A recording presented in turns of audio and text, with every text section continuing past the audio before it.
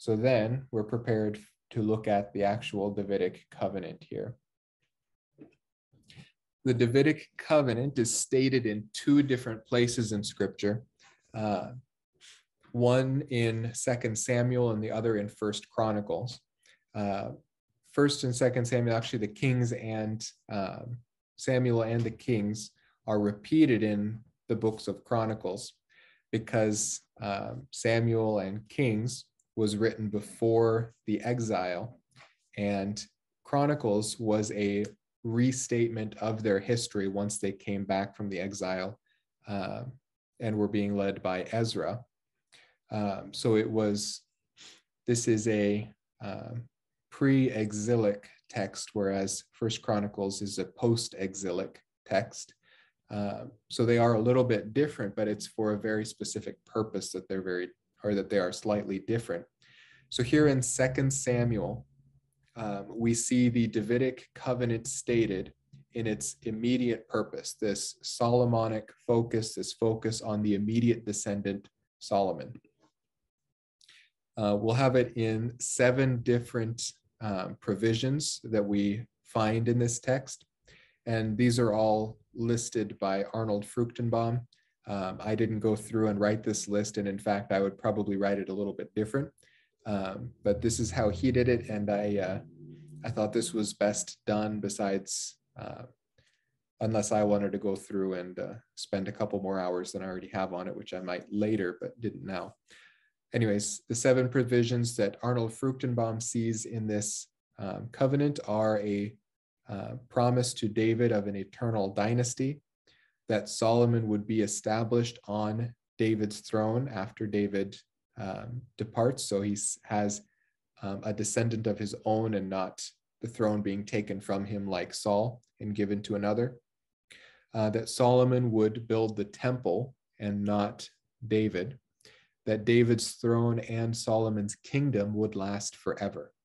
Now, this has more to do with what we're going to look at in 1 Chronicles, this forever promise of the kingdom. It also promises that Solomon would be disciplined for disobedience, but that God's loving kindness would not be removed from him. Solomon is going to commit a lot of the very same errors that Saul committed, but we see that God's promise to bring about the messianic line through David will not be thwarted by Solomon's disobedience.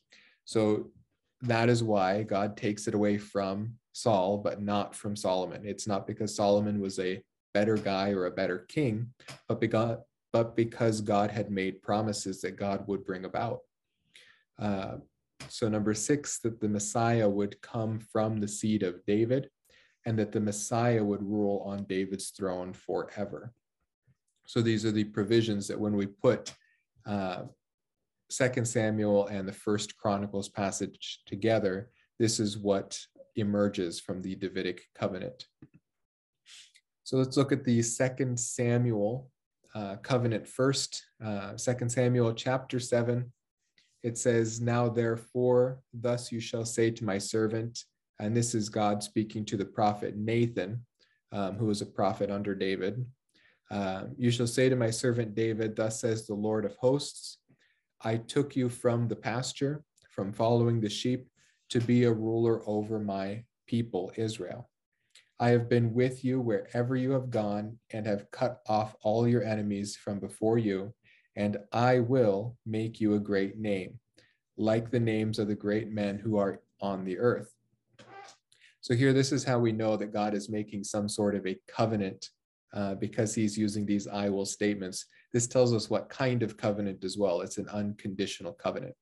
We don't see any if-then structures in the text. It's all "I will, I will, I will," with no requirements put on David for these promises to come to pass. So first here he says, "I will make you a great name." This is a lot like the promise that he gave to Abraham when he told Abraham that he would make him a great name. "I will also appoint a place for my people Israel, and will plant them that they may live in their own place and not be disturbed again." This is a lot like our land covenant. "Nor will the wicked afflict them any more as formerly." So adding in their provisions of peace. even from the day that I commanded judges to be over my people Israel. And I will give you rest from all your enemies. The Lord also declares to you that the Lord will make a house for you. So here, these peace stipulations, first of all, have never come to pass. There was a period of peace under Solomon, but it did not last, and it went immediately into civil war and war from all sides. So Israel has continually, through its history, been afflicted by war, both eternal and external.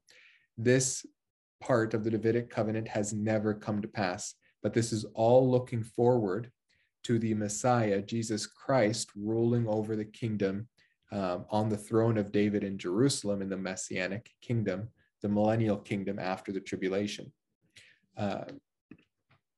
Moving forward here, when your days are complete and you lie down with your fathers, I will rise up your descendant after you, who will come forth from you, and I will establish his kingdom. So this is why we say the 2 Samuel passage has a Solomonic focus, because this is focusing on a descendant that would come immediately from David's body. That this would be his direct descendant, Solomon, and that God is going to establish Solomon's kingdom for him. Solomon's not going to be the one establishing his own kingdom. So we read, he shall build a house for my name, that will be the temple of Solomon, and I will establish the throne of his kingdom forever. So here we do have a forever stipulation, even in this 2 Samuel section. I will be a father to him, and he will be a son to me. And then when he commits iniquity. So this passage again cannot refer to Jesus Christ, but this, just like we saw in the previous verse, is referring directly to Solomon. It says, I will correct him with the rod of men and the strokes of the sons of men. But my loving kindness shall not depart from him, as I took it away from Saul, whom I removed from before you. And then God summarizes, your house and your kingdom shall endure before me forever. Your throne shall be established forever. In accordance with all these words and all this vision, so Nathan spoke to David. So that's the Davidic covenant, the promise given to David, that David understood that he would have a forever kingdom. And as far as David was able to see, was only to Solomon. Past that, he had to rely on God, that his throne would last forever. He would get to see Solomon, but he would not get to see descendants beyond that take his throne. But after the exile, when Israel has been divided for centuries, when the northern kingdoms had been taken off into Assyria and dispersed, and then the southern kingdoms taken into Babylon and returned after 70 years. There were efforts to rebuild the temple, to rebuild Jerusalem, and to recapture their history. In fact, when they came back, after 70 years, they were no longer speaking Hebrew, they were speaking Aramaic. So there were many campaigns to recapture their history, just like we're seeing today with the return of the Jewish nation to the land of Israel. They've returned the use of the shekel, they have returned to using their language Hebrew. Many of the same things happened under Ezra when they returned from Babylon. And one of the things that they did was they went in and they rewrote their history, and they didn't revise their history, but they wrote out their history again. So here is 1 Chronicles account of this prophecy given to David through the prophet Nathan.